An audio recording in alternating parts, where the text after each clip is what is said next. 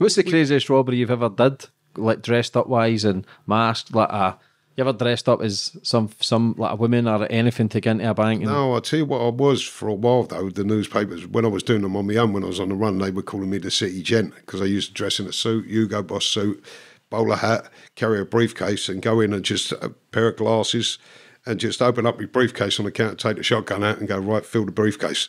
So in the papers, they were calling me the city gent. But some of the funniest things happen when you're doing robbery that you cannot account for. I was doing one day, and my mate's filling the bag, and I've got about 20 people up against the wall of a bank, and I've got a shotgun, and I'm like, hurry up. I'm masked there, right, standing in front of them. And I noticed that one of the fellas who had his hands up had a really nice watch on, a Rolex. So I've gone to him, oi. So he's looked over at me, yeah? Is that a Rolex? So he went, yeah, it is. I went, is it a real one? He went, yeah. Well, let's have a look. And he's got to take it off. I went, don't take it off. I said, just show me it. So he's turned it around and he's trying to... I said, I don't want your fucking watch, mate. I'm here to rob the bank. You know what I mean? I don't want your watch, which I didn't. You know, I wasn't there to rob people. I was there to rob the actual I can't believe a stupid bastard said that. Yeah, others says no. Yeah.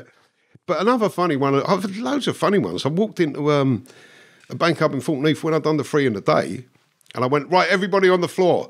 Everybody went on the floor, about like 10 people, and one guy's still standing there, a black fella's still standing at the counter, like with his arm on the counter, looking at me.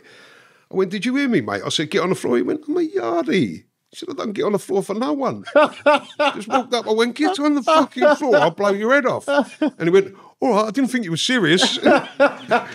Another time I've walked in, on my own again, pulled the shotgun out and pulled out a plastic bag, threw it towards the counter and went, fill that. Meaning the cashiers, there's a guy on the other side, on my side of the counter, a customer, takes the bag and starts emptying his pockets into it. I went, not you, for fuck's sake, give it to the cashier. When I get the money away and I pour the bag out, there's a comb, a bus ticket, like 3 pence in change and all sorts of weird shit. Another time, robbing on my own again, up in Streatham, I walked in, had the shotgun, I had a rifle, a 2.2 rifle cut down, overcoat on. I've walked in, I went, right, and I'm trying to pull it out of my coat, and it's caught with my coat. Everybody up the end of the bank, so about 20 people have gone to the end of the bank, quite far away, and it was all marble floors. So I eventually went like that, and as I pulled it, the gun slipped out of my hands, and the rifle has slid all the way across the floor. They're standing there like that, and it's landed at the geezer's foot. And I don't know what to do now, and I'm standing there like that, and I went, kick that back. And he went, all right.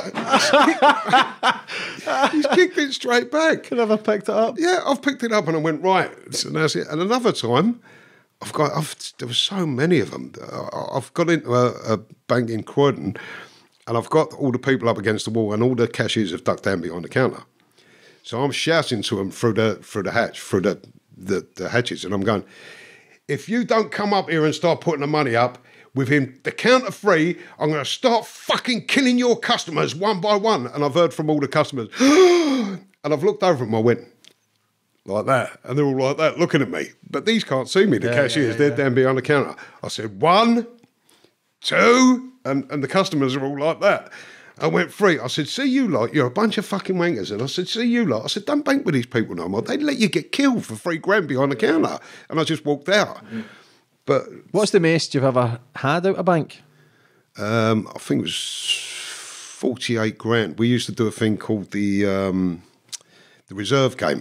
We knew someone. This is why we robbed Midland banks, because we knew someone who had a relative in a Midland bank who was giving us information, but they didn't know they were giving us information, if you know what I mean.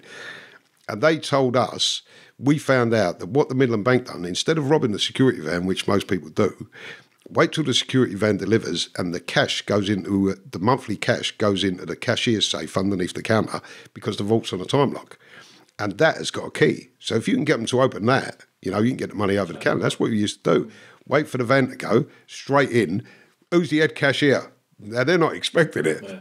I am. Open that fucking safe under there and give me the money. They're shocked that you know. Boom, you're getting packets of money out, sealed up. That has just been delivered by a security corps. Was there any jobs you look at and think, I'd love to have been on that job? Like the Great Train Robber there, the Brinks?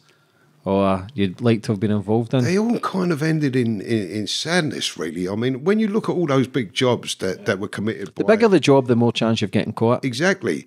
Except for one job that was absolutely fantastic. It was planned by Billy Hill, who used to be the king of the underworld, 1952. It's called the East Castle Street Post Office robbery. Roy Shaw was involved. He got away. Everyone got away. They robbed the post office van of, I think it was £238,000 in cash in 1952, which is the equivalent of about £17 million a day. And they got clean away. They had a fight with the police, got clean away, and the Home Office, like Winston Churchill was the Home Secretary, and every day he wanted a report on what was happening with this East Castle Street Post Office robbery. Nobody ever got nicked for it. You know what I mean? And that was it. It was the biggest robbery ever, and no one even got to see it. It's only now, these days, that people know who was on it. You know what I mean? Nobody knew at the time. But that was Billy Hill. He was a master planner.